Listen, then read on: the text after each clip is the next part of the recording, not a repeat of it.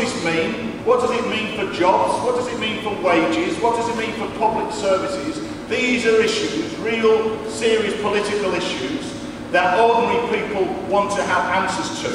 And they are looking, clearly we've got a Prime Minister who is now going to start those negotiations, but Labour voters and millions of other people are also looking to what our opposition is going to do and going to say in terms of that major political debate we now face. And at that very time, when people were looking for that challenge to the Tories, that very weekend, we saw this miraculously, accidental apparently, series of resignations that took place on the hour, and a number of them magically took place in TV studios of Labour shadow cabinet ministers resigning in an attempt to force Jeremy Corbyn out. One thing that struck me throughout this debate, when you hear some of the things that have been said about Jeremy Corbyn, is, Jeremy, you're a very honourable person, you're a very honest person, you've got great policies, but you're not a good leader.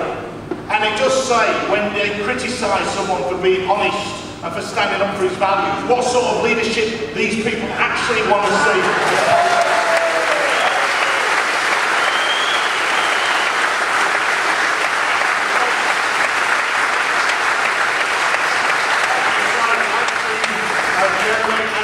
And others throughout that period of crisis, yes, crisis in the Parliamentary Labour Party. And I think that Jeremy Corbyn showed precisely the sort of qualities of leadership that we need. He has remained calm, he has not resorted to personal abuse at any time, such as the abuse that has been found here. But he has remained determined and firm to stick by his policies, and that's why the coup failed. Because while they live in a little bubble in Westminster, out here we organise on the streets, we organised in Parliament Square to say, actually, the Labour Party is bigger than 170 MPs. Yeah.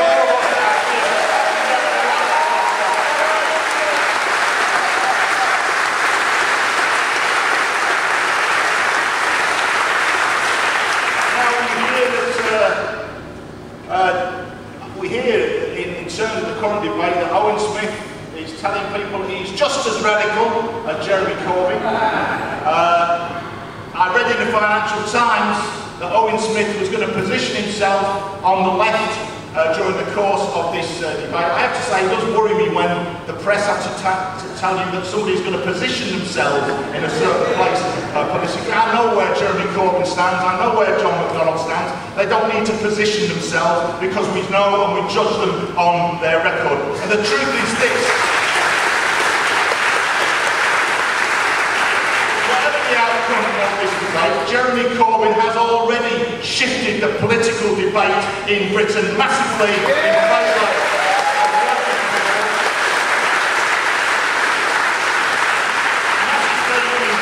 of public services, massively in favour of trade union rights. So now magically all these Labour MPs, who for 13 years in government, by the way, didn't demand a change in the anti-union laws, apart from an honourable minority, now they're magically all in favour of trade union rights, they're all in favour of public services, they're all against privatisation. Well, let's just take one example. In the public services, as my members working, we have suffered year after year of pay restraint, in reality falling wages because of the policies of the coalition government and now of the Tory government.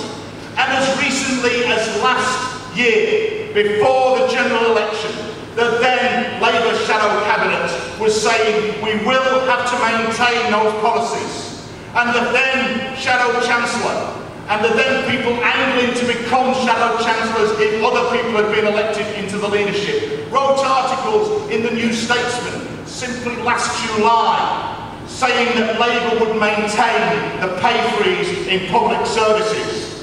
Now Owen Smith says he is opposed to it. Well, we knew where John McDonnell stood last July, we knew where Jeremy Corbyn stood last July, and that's why we voted and supported Jeremy Corbyn. And it's a matter for other unions what they do in terms of nomination.